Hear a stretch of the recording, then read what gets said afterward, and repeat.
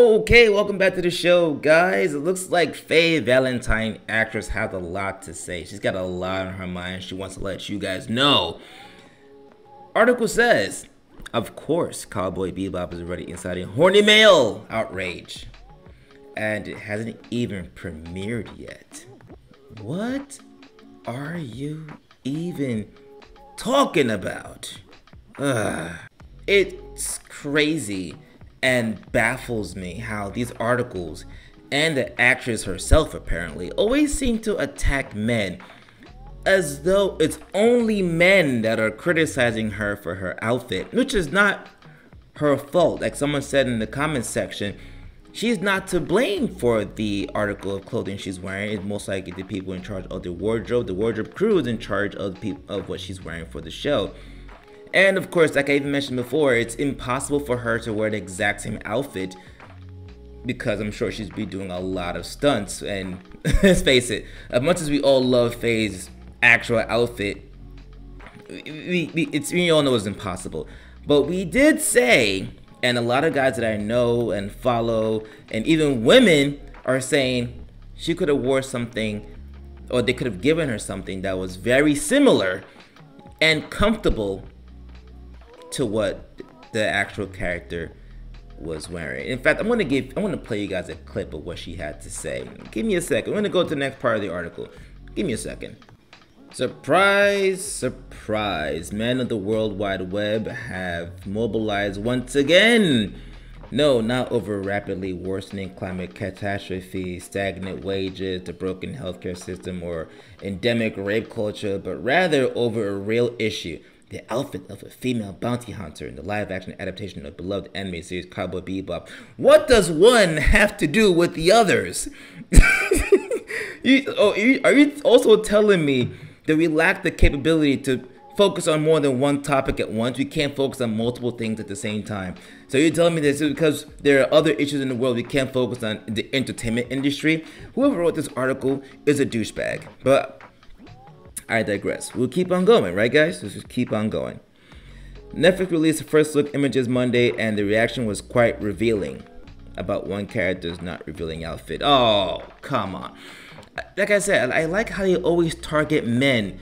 If you looked at my other video, guys, after this is over, go watch the other video. There were women who were criticizing this as well. But of course, it's always easier to attack men because men are all evil, men are bad, all men must die. You know, that kind of crap. This male outrage follows a long, ongoing history of pitchfork-wielding men gathering in their town square of choice, be that Twitter or Reddit, and declaring war on any on-screen depiction of a female character that doesn't sexually gratify them. Okay, I'm not gonna ramble, guys. I'm gonna keep on going. And in any case, the fictional bounty hunters stroking outrage this time around is Faye Valentine, portrayed by Daniella Pineda. I'm sorry, I'm butchering her name. I do apologize. In the forthcoming Netflix remake of the popular sci-fi anime, which, guys, look at this very important key part, okay?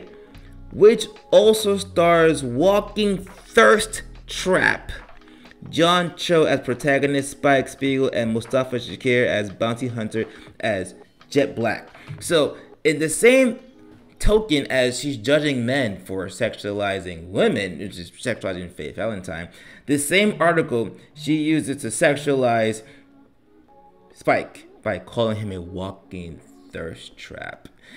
Isn't that also kind of sexualizing the character a little bit? Am I mistaken? I feel like I missed something along the way when she was talking her nonsense. Oh Lord. Ah, God. Okay, guys, before I continue on, please, if you haven't subscribed to the channel, hit that subscribe button, subscribe, share this episode, and support your boy. Need all of the support I can get. But let's continue on with this episode. In the same token she criticizes men, she also sexualizes Spike, or Johnny Cho, who's playing Spike. Isn't that a little bit hypocritical? But it's just nothing new when it comes to that side of the internet. Those people on that side who like to judge but also do the exact same thing they're judging us for. Isn't that insane? It goes on to say Pineda as Faye is adorned in stylish but practical attire for an intergalactic bounty hunter who regularly spars with violent outlaws and leaps from planet to planet on the regular, just like her male peers. Good, oh God.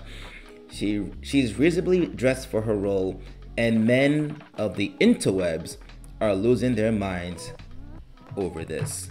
What? Bro, what are you talking about, man? And this is where we are, guys.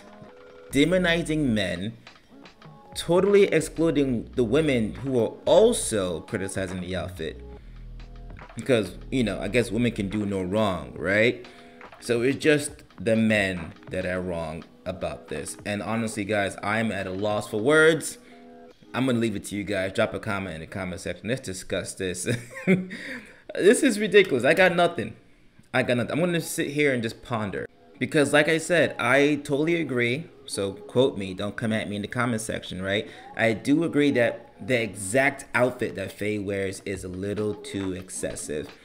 But I do want to say that they could have found something very similar to what she wore in the anime or in the manga to give us in the show. But what I think they tried to do, and what they're going to do, is make her a lot less sexual to, you know, make sure the men don't enjoy and the women, because women enjoy it too. So I'm gonna say, to make sure that we, the people, don't enjoy looking at attractive people on our screens. That is what they're doing. It's insanity. I'm just baffled by this. What do you guys think? Drop a comment in the comment section. Let's discuss this. Subscribe to the channel if you haven't subscribed yet. Your support is greatly appreciated. I will see you guys in the next one. Enjoy your weekend. Be safe. Stay hydrated. Be safe. Goodbye.